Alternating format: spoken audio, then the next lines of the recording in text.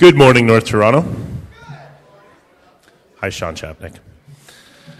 Okay, I would like to welcome you all to, is this the first NT Talks of the year? I think it is. So second NT Talks, the second NT Talks of the year. I've been asked to introduce our guest today by the name of Ryan Hinds. Ryan was born in Georgetown, Guyana, but was raised in the city of Toronto. He attended North Toronto Collegiate from 1999 to 2002, where he won 2 city football championships and a city basketball championship, scoring 37 points in the final game. After completing his career at NT, he moved on to the University of New Hampshire, playing for the Wildcats in football and completing a pre-med biology degree. After that, he was selected 13th overall in the second round of the CFL draft and currently plays for the Hamilton Tiger Cats. Boo. That's okay. We will forgive him about that. No problems. Ryan is he's played in the CFL now for 3 years and over 41 games. And outside of the football field is what I really want to talk about, and I think what Ryan's going to touch on a bit today as well. He is a strong believer in giving back to the community. He sits on the board of directors for GTA Youth Athletics. In addition, he works with Guyana Help the Kids, an organization focused on opening a new pediatric ward in Guyana. So can we give a round of applause, please, for Mr. Ryan Hinds?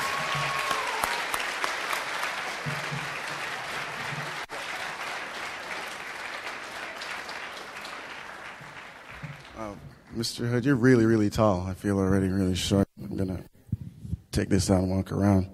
How you guys doing this morning? Good? All right. Now, first of all, I'm going to say it's a really tough time slot, Monday morning at 9 a.m. to try to get the attention of some grade 12 kids. I know I'd be, when I was in high school, I'd probably be in the back trying to stay awake, I know. But, all right, so Ryan Hinds, I play in the CFL. And so what I'm here to talk to you guys today about is my career and what I do. But what I really want to focus on is the path that I took to get to where I am today.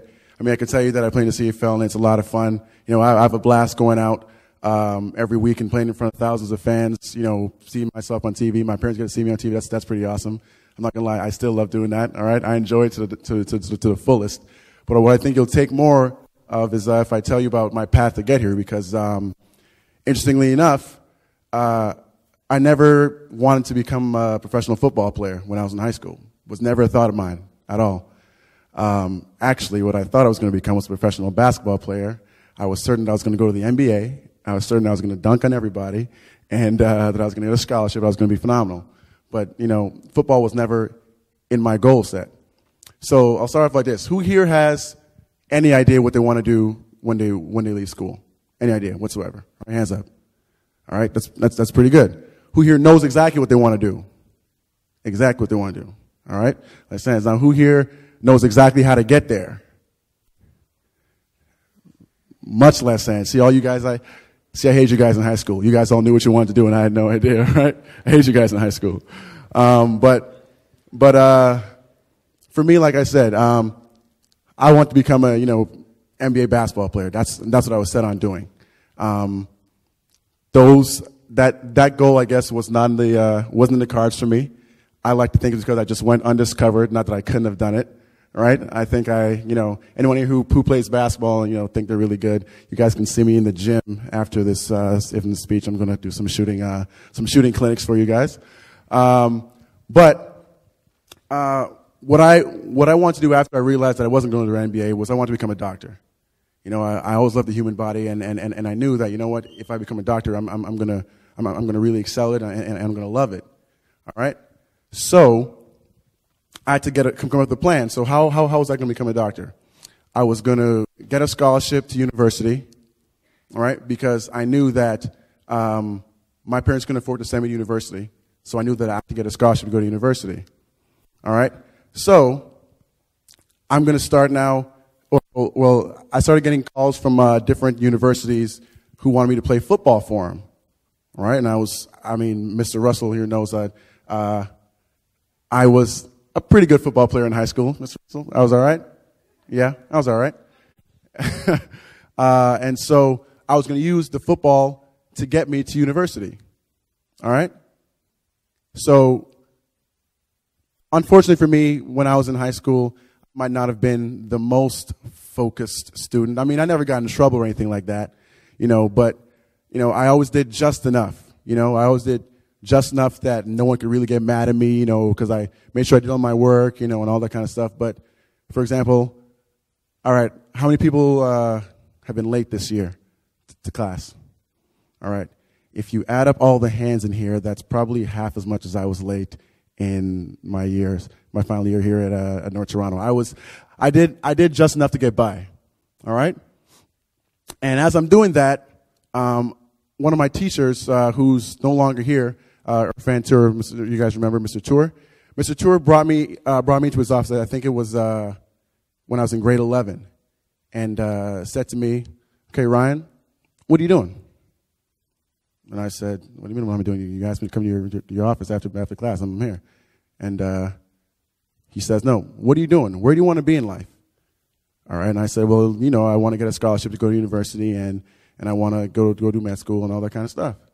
And he was like, "You think that doing just enough is going to get you a scholarship down to the States? Think about how many athletes are in Toronto right now that are doing just enough, that are probably excelling at their school. All right? Think of how many athletes just in Toronto. And now think about in Canada. And now think about the fact that there's tons of those athletes in the States. All right? Where do you want to be in life? Look at the path you're on right now. You're doing just enough. Is that going to get you to where you want to be?" I didn't have an answer for him because I knew the answer. I wasn't doing enough. The pathway that I was heading down wasn't the right pathway. All right? So he said, "Okay, you're not heading on the right path. Change your path. Changing your path will change your destiny." All right? That's what I want. That's the message I want to tell you guys today. Decisions shape your destiny. All right? So I made a decision from that point. I said, "You know what? I'm going to get my act together. I'm going to focus in school. I'm going to make sure I get all my grades up. I'm going to, try to become a beast on the football field, and I'm going to try to excel and be better than everyone else that I can think of." All right? So I turned everything around. My school's going great. My grade 12 year, I'm having a great year. Our team's winning. We're going really well. I'm getting a lot of, my name's in paper every once in a while. I'm really excited. And then bang, I tore my hamstring. Okay. So I tear my hamstring, and now I have a decision to make. How badly do I want to get this scholarship? Do I want to just say, all right, I'll call it quits now and I'll go to a Canadian university, take out a loan, something like that? Or do I come back for, what's known then as a victory lap? And do I face the stigma that comes with that? Because I'm not sure what it is now, but I know back when I was in high school, there was always a stigma to coming back for a fifth year. People always thought, well, he wasn't smart enough or all that kind of stuff. And all that, those kind of stigmas really, really bothered me.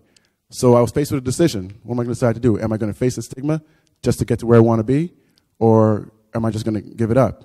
So I decided to come back for the fifth year. All right? Probably one of the good decisions. Because I come back for the fifth year, I'm having a great year, getting even more coverage. I'm starting to get some calls from some universities in the States. Phenomenal for me.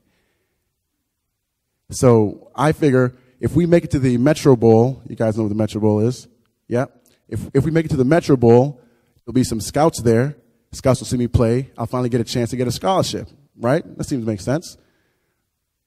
We lose in the semifinals to Northern. Boo. Can't stand that school. Northern. So we lose in the semifinals to Northern. And I remember this day because I remember the old locker room after that game. Everyone had left, and I was just sitting down there by myself in the locker room at my locker thinking that all my dreams were gone. I remember I was in tears because I'm thinking I wanted to do this for how long? And now I'm not going to get my shot. I'm not going to get any exposure. So I'm sitting down there in tears, faced with another decision. All right, what do I decide to do now? Do I accept that? Do I accept that obstacle?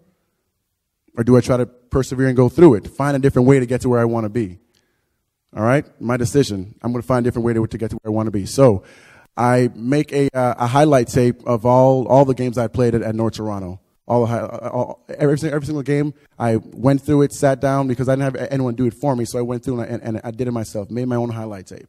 All right, I trained in the wintertime, and then I went to what's known as a combine, which basically is all the athletes that are looking to go forward in sports for a football combine.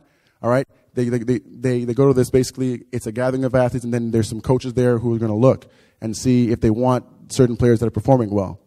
All right, so I go there, face that competition. I do well. I give out my highlight tape. The next day, I got 2 calls from universities, Penn State and UNH, University of New Hampshire. And so I chose to go to UNH because I wanted to get my education. That decision was also shaped by North Toronto. I knew that I wanted to make sure I got my academics in order, so I went to North Toronto. So I went to New Hampshire. So I'm excited now, all right?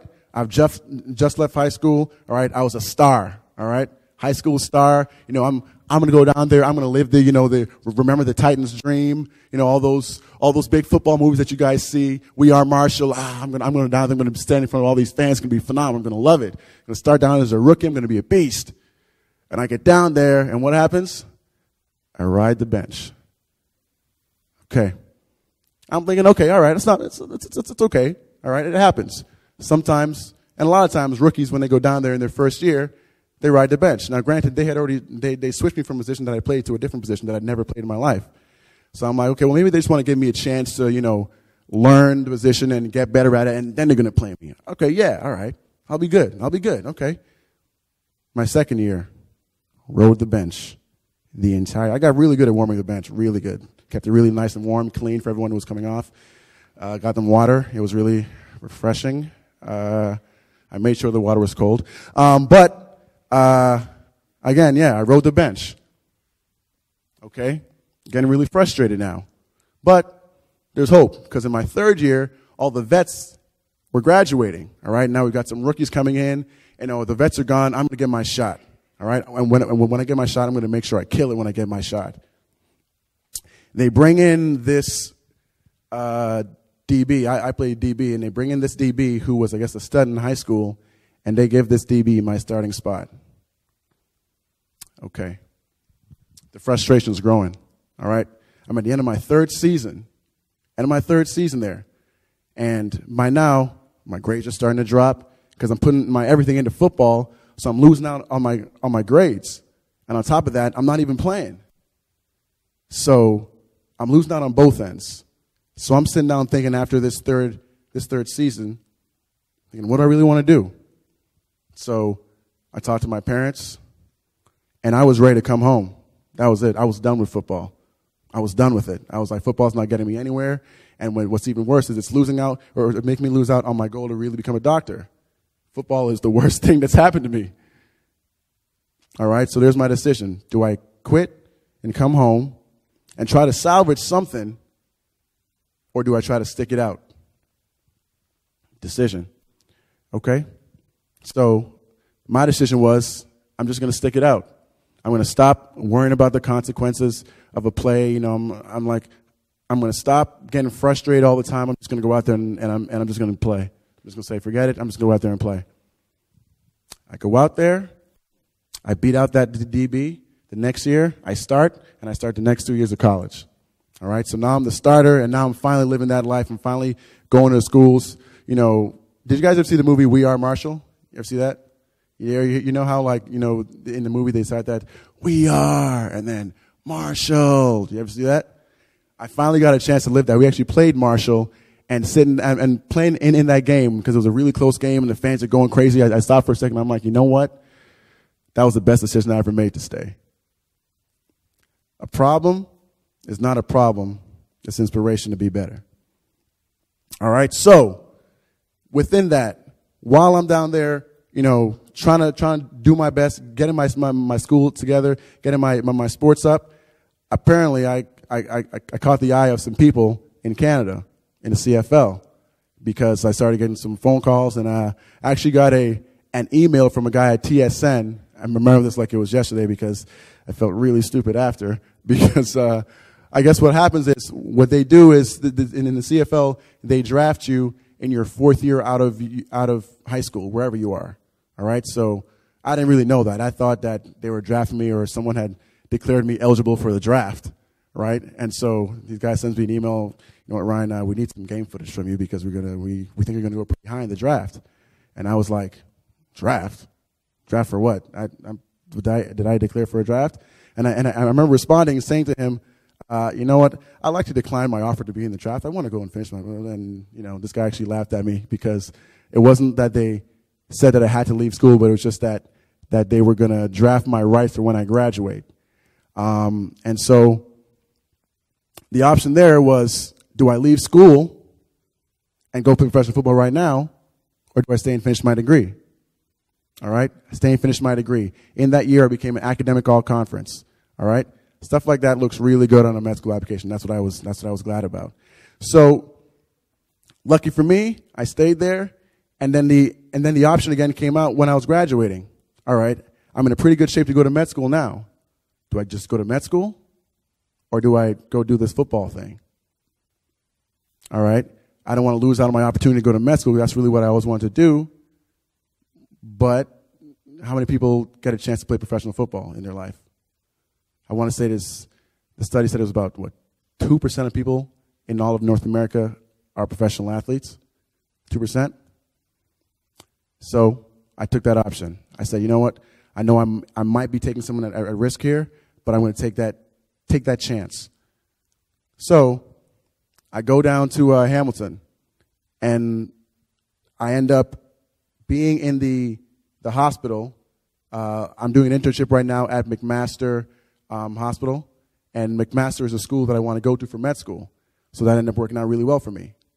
While I'm at McMaster, I meet this doctor who does some work in Guyana, the country that I was born in, as Mr. Hood said. So now I have an opportunity now to help this doctor with a project. So he mentioned to me that he's doing a project that was looking to raise funds to open up a pediatric ward in my home country. Now, if I'm not sure if you guys know much about Guyana, Guyana's an impoverished nation. It was when I was there, it was when I left, and it still is.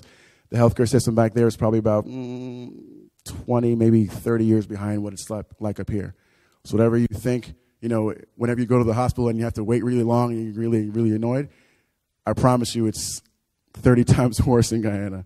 All right? So, lucky me, I'm in a position now where I was able to actually give back, all right? And in my opinion, when you get blessed to be in a position where you have any sort of public recognition, you know, or we're in a position that you're a professional athlete, I think it's not only an option, it's not only a blessing, but it's your duty to give back, all right? So now I'm part of a charity organization that's raising funds to open up a pediatric ward, which will actually open up in this coming March. So I'm not just affecting my own life, I'm able to affect the lives of others. All right, I'm giving back. And on top of that, I was able to start my own organization, GTA Youth Athletics, which runs, you know, football camps all around the GTA, just to give back again. I'm getting a chance to give back, impart some knowledge, impart some football knowledge, because I know there's a lot of kids. When I was coming out, I never had that kind of stuff, so that's the reason why I did that. So I'm looking back at all my decisions. All right, where am I now? I'm part of a huge charity. I'm on my way to med school because I'm in the hospital that I want to go to the med school in. I play professional football. I go out and, like I said, perform in front of thousands of fans every day. And so I think about it. All that stuff wouldn't have happened. My life wouldn't be the way it is right now if I decided to not take that option to go to play professional football. If I decided to leave after my third season. Decision shapes destiny. I didn't get a chance. I wouldn't get a chance to do this if I didn't decide to go to UNH. All that wouldn't have happened if I didn't decide to make that highlight tape. And all that wouldn't have happened if I didn't decide to get my act together. Again, decision shapes destiny. So what I want to tell you guys right now is, if you guys have a goal, those of you guys who know where you want to be, where you want to go, how to get there, get there. Don't let anybody tell you that you can't. Don't let any problem arise in front of you that you feel that that it's too big, because every problem is overcomable. There's a reason for those problems, and it's only going to make you better, right? Don't let anyone tell you can't do anything you can't. Don't let anyone tell you can't do something that you want to do, because you can.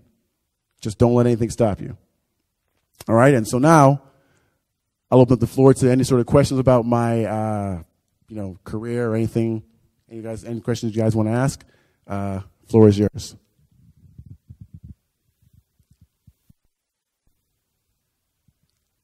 Usually one of the questions I get a lot is probably what's one of the highlights of my football career. And so I always tell the same story. When I was in high school here, I used to love watching Doug Flutie play for the Toronto Argonauts, and I used to go to Skydome. I used to sit down. I used to watch the stadium, watch the games and everything like that. I used to get really, really excited every time I get a chance to watch the game. And then in my first year, we got a chance to actually play Toronto in Toronto. And so probably the highlight of my career would be the first game, walking out onto the field after we got off the bus, walking out onto the Skydome floor, the grass, and looking up and being like, wow, I used to be up there watching, and now I'm down here and I get a chance to play in front of my family, all my friends, all that kind of stuff. That's probably one of the biggest highlights of my career there. But yeah, all right, so I'm going to open the floor to any sort of questions. Yep. Who's your favorite basketball player? My favorite basketball player?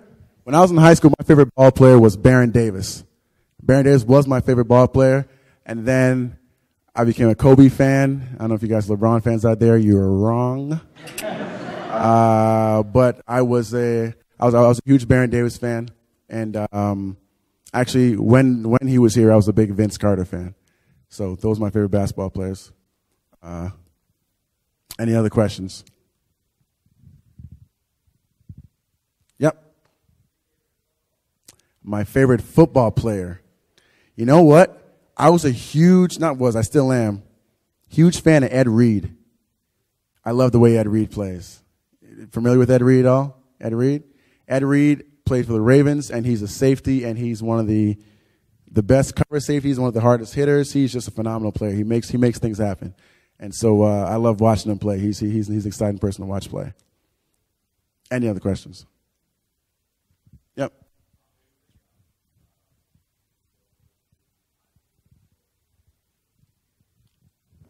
The jump is huge because think about it. When you're in high school and you go to university, it's all the stars from those high schools that are playing at university, right? So where you're a superstar, when you go to university, you're competing against all superstars, right? Now think about the difference between Canadian ball and when you go down and play American ball is that down there they eat, sleep, and breathe football, right? And so the way we are about hockey is the way they are about football. So the jump was huge. I remember going there the first day when I was going into camp, and I saw this enormous house of a man, and he was like, I want to say he was about like 6'6", probably like 260, and he was a defensive lineman, but I could have sworn he was a receiver, and I was like, I'm going to have to guard that guy. He's going to run straight through my face, and I'm going to leave. Because he was huge. But I mean, the skill level's a huge jump, but it's just something that you have to get used to, and that's what it is. Once you get used to the speed of the game and the skill level, then you'll be able to play at that level. It's just, initially, it's a little bit daunting and a little bit, intimidating, but that's just something that you have to get through, and then, you'll be fine after. Yep.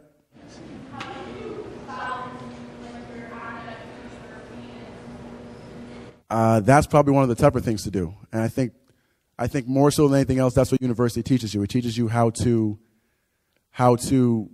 get things done. Not so much the material, but I mean, it teaches you how to balance things, how to organize yourself. And so for me, I spent a lot of time in the library.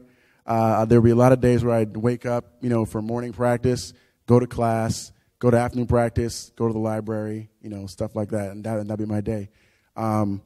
Now, I still managed to find some ways of going out and enjoying myself. So I'm still a regular human being. But, there was a lot of sacrifice that you had to do. You had to, if you want to get a goal and you want to, get somewhere where you want to be, you got to sacrifice some stuff. And I had to sacrifice a lot of time going out. And there were many Friday nights, Saturday nights that I spent not out with my friends, but in the library studying for an exam. So it was a lot of sacrifice. Yep. I just want to know, do you think if you went to a Canadian university, you would be in the same place you are now? Or do you think the American university really helped you with that? It definitely really helps. I mean, it's very possible to have gone to a Canadian university, and I mean, obviously there are a lot of guys in the CFL who went to Canadian university, but it definitely really helped because they came and found me. Whenever you go to a Canadian, an American university for football, because the coaching, because they're so huge on football down there, it raises your skill level a lot because you're playing against really, really, really good competition, and so. It makes a difference in the player that I am today than if I had gone to a Canadian university. Now, I'm not sure what it would have been like. I can't tell you. I mean, I wish I knew, but I can't tell you exactly what it would have been like. But I know that definitely going down to the States was a huge decision and probably one of the better ones for myself. Plus, they pay for school, so I don't have a loan. That's awesome. Yep. How much time do I spend in the gym? Let's see. During the season, I don't know. We only because the season's very long and the game is really physical, we probably spend maybe 4 times a week, 3 times a week. We probably spend 2 hours every time we're in the gym. But in the off season when we're training for the season, it's at least 6 days a week. Not necessarily lifting every day, but we're doing stuff. Doing something active. If we're not working on our strength, we're working on our flexibility. If we're not working on flexibility, we're working on our conditioning. In the off-season training, it's rigorous, very, very rigorous. Yep. Who's the toughest receiver you ever had to cover? The toughest receiver I ever had to cover? Oh. You know what? There's a guy on my team who's probably the toughest receiver I had to cover. Covering him in practice is a real pain. Chris Williams. He is probably one of the fastest players, he's the fastest person I've ever played against. He's got great hands. He's really quick. Christian was probably one of the fastest guys I've ever had to cover. I want to say, actually, when I was in the States, they had this guy named Aaron Johnson, and he was 6'3", really long arms, could jump out the building, and was fast. And so that was probably one of the fastest guys I ever had to cover. And that was no fun, not even the slightest. Yep. I got one look to Lehigh. That's Lehigh University in the States. And, the interest didn't really seem that strong. They offered me a little bit, but it wasn't enough. But what makes a huge difference in getting a scholarship offer is game film. And if you don't have any game film, which I didn't have for basketball, then, they don't give you an offer because what they want to do is they want to see the person that's actually playing rather than just hearing about it in the paper, and they want to see the competition you're playing against. So I got one scholarship offer for basketball, but again, I like to believe that that's just because no one saw me play, That's... All right, go ahead. My favorite hockey player?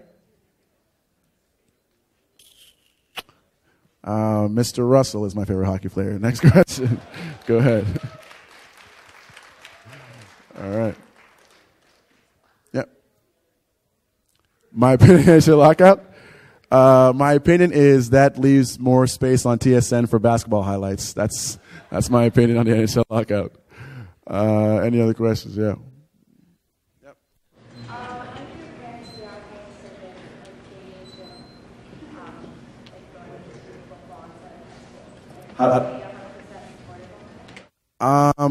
They were supportive of whatever sport I wanted to play. So whether I chose football or basketball really wasn't. My dad actually wanted me to stick around for basketball a lot because he thought I was better at basketball. My mom probably wanted me to play basketball too because there was less chance that I'd get knocked out by someone's heavy helmet.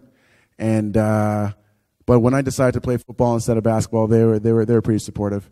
The only thing they weren't supportive of is when I said that I wanted to leave university and come back to Canada. They were not supportive of that, that's for sure. Yep. I moved to Canada when I was, and it was 94. I was about 7.5. I was 8 years old or so when I moved to Canada. So I was still pretty young. But, young guy. Mr. Bellamy? Did your decision-making process take into consideration the fact that American universities, a lot of them will take blinded people and then use them and then kick it to the curb when the time is up and then that's like really nothing? No, that didn't factor in. That's an interesting perspective, but that didn't factor in. At the time, what I was thinking was, if I go to American University, I get to go to school for free. That's it. I mean, also, like I said, I wanted to, live that life that I saw in all the movies. I wanted to be part of the, Remember the Titans and all those kind of big movies. I wanted to live that, and I get to go to school for free. So I was like, well, I'm going to try to get there. And then what? Well, once I graduated university, like I said, I had no intention of playing professional football. I thought I was just going to graduate university and then go to med school. So what they want to do with me after university, I could care less now. Yes. I think now I enjoy the CFL game better than I do enjoy the NFL game. That's a fact. I enjoy the CFL game. It's a lot more fun, but I think anyone in the CFL, wants to play in the NFL at some point. When I was coming out of university, actually, I went on a couple different tryouts to, the Kansas City Chiefs and the who was it? The Vikings. Actually, I was there for a couple weeks with both teams, but didn't work out. But anyone would say that they want to play in the NFL because it's just such a grander scale, So. But I love the CFL game. Don't hate me, Mr. Russell. All right. Yep. Well, med school is still that option, right? I mean, and the stuff I'm doing right now in McMaster Hospital and the stuff I'm doing right now with, the charity that I'm doing, all that stuff helps you when you apply to med school. And so that goal has never wavered from my sight, and it's something that I'm going to want to do, and I'm going to do when I'm done with football, for sure. Mr. Russell. Just a point of information. The person who asked if Ryan got the basketball scholarship. Unquestionably, it could have. We didn't have any, didn't film our games then. I've been in the basketball camp for 42 years and senior league players. And if we had game film on them, believe me, Ryan could have played U.S. college basketball. Thank you, Mr. Russell. I paid him to say that, and I thank you. Worked out well. Go ahead. Do you swim better or skate better? Let's see. Well, when I skate, there's not an option that I might drown and die. So I'm going to go with skating. I skate better. I avoid water like the plague unless I have to shower. So I skate better. What Mr. Russell's trying to get at is when I was in North Toronto, I was, I want to say water was like my kryptonite. I was just crippled by water. I remember Mr. Russell having quite a good laugh at my swimming classes. We're going to move on from that topic, however. Yeah. Do I still dunk? Yeah, I dunk. I'll dunk in these. Right here, in these jeans. Don't let the jacket and the shoes fool you. I'll dunk on you. Let's go. All right? Yeah. On Ovechkin moving to the AHL, I'm really upset by it. Very. What's your opinion on it? Curious. He does, doesn't he? He's got to feed his kids, right? He's got to do it. Have you ever had any concussions? I had one, and interestingly enough, it was by my own teammate. We were both, the ball's in the air, and we were both coming like this, didn't see each other. Head-on collision in the air. Having a concussion is not fun. No. It's funny when you saw the film, but it wasn't fun when it happened. Yes, sir in the back. Do you have any specialization in what you want to look into, or just a general condition? You know what? I always want to do pediatrics. I always did.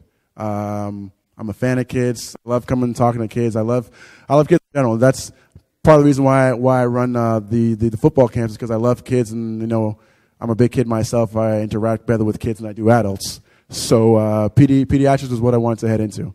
But a lot of doctors have told me that when you start med school, you end up, by the time you finish med school, your goals are a lot different from when you actually started. So you never know what you can end up in. But I did want to do pediatrics when I started. Any other questions? Oh, yep. Have you ever put the team on your back? Ever put the team on my back? Mr. Russell, did I ever put the team on my back? The final Tier 2 basketball game. Maybe just assistant coaching that team, and we don't come close to probably the finest game any basketball player towards North Toronto besides here. The other two, when we won the Tier 2 championships, it's very interesting because we lost the two games we beat the finals that year. We lost 36-0 in one game and 42 or 43 to nothing in the other game. We came back to beat both those teams, 120-6, the other one 40-3. And that's what we're coming off of those. Ryan has said, believe that you can do it. I like to think there's no putting a team on your back. I think we all had pretty good teams, and everyone has their role. And it was my job to do certain things, and so I did my job, and everyone else did theirs, and that's why we won.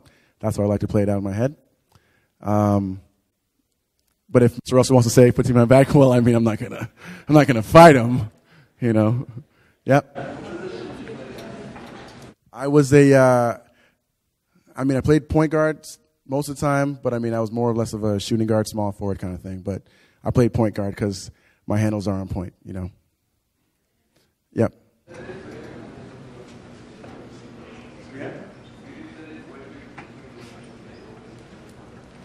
Before that, I was a receiver and a running back here in Canada. So I was on offense, probably because I loved the glory that offense got. They're the guys scoring touchdowns. That's probably the most fun thing to do in football. But when I got to there, they switched me to a cornerback, which I'd never played, and it took me quite a while to pick up. Probably still picking up right now. Any other questions? Yes. How do you, if you can recall going back to your high school years, how did you stay focused and how did you stay motivated when you had all those problems, when you were faced with your obstacles? Well, that's a good question because, you know, what it was for me was when I set a goal for myself, I'm determined to get it. And so staying focused is just a matter of realizing where you want to end up and looking at whether you're going to get there in the way you're going. So if I want my grades to be a certain level at the end of the year, do I need to do really good on this exam? Which means do I need to stay in instead of going out on Friday night?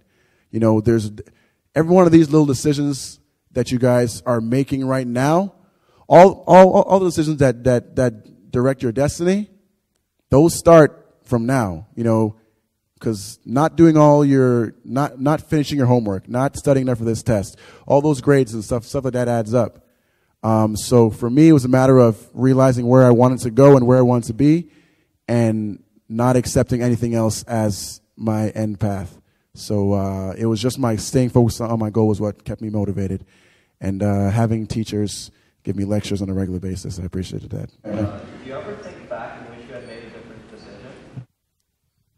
Yeah, I mean, when I look back, sometimes I think about what if I had gotten some basketball game film and went to play basketball. You know, I tried doing that one time. I asked my dad to come videotape some games, and my dad's not the most technologically savvy person. And so a lot of my game films was of the ceiling while he was watching the game like this. And so, you know, I look back and think, what if my dad knew how to operate a camera? Maybe I'd be somewhere else. You know? It'd be nice. But I think back on that, and then I think, you know what, where else do I want to end up rather than where I am right now? Right? I'm in a position to, you know, execute a goal that I've planned since I was way back in high school, right? So I think about what could have happened, but I'm also pretty satisfied where I am right now. So I try not to focus on the what ifs anymore. Anything else? Anyone? There we go. Right. Rapper. I listen to classical music. No, I don't. I don't know. I don't have a favorite. I like to mix it up. How about that? I like to mix it up. Who's your favorite rapper? I don't think that. All right. I like country music. Who knows? You know, Britney Spears. She's my favorite rapper. I love her. All right. Round of applause. All right. I think that's it. Unless there's any other questions. All right. Appreciate your time, guys. Really do.